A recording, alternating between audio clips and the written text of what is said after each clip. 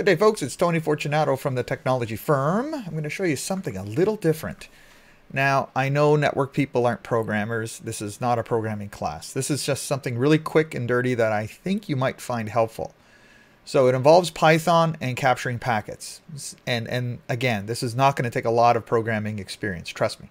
So the first thing you do is you install Python. That doesn't take very long. So go get it, python.org, download it, install it, good to go. If you got Linux, you already got it. Don't worry about it.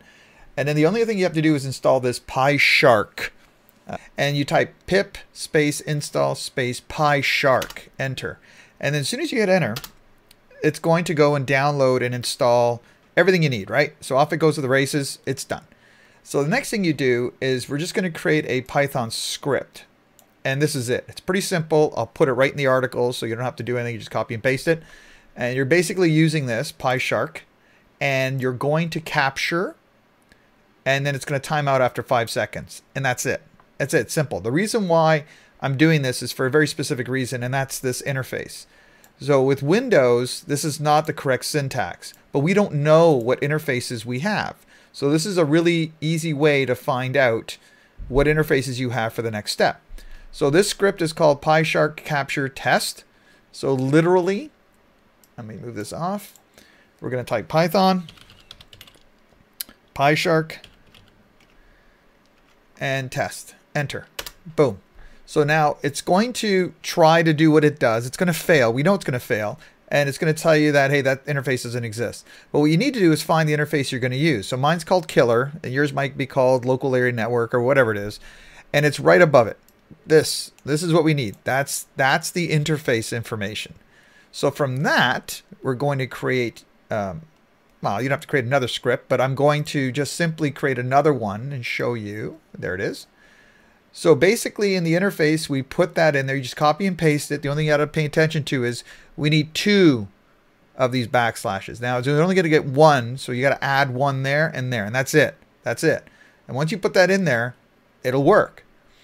So let's give this another try. Let me do this. So Python, same deal. And this one is just Python pyshark capture. There we go. Enter.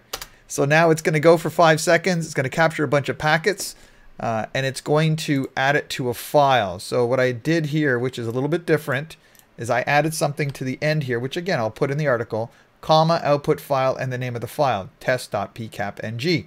So when it's done, it is, if I just type the name of the file, which again is going to be right here, test.pcapng. So I'm going to type that in, test.pcapng, enter. It will launch Wireshark, and there's my packets.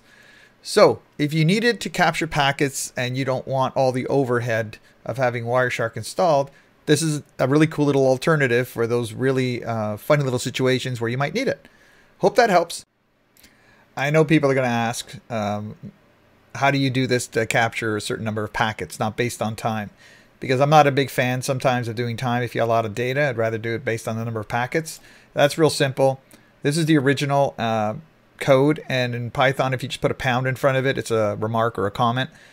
And that's what I'm going to do, mark this out. And now I want to capture 100 packets and stop.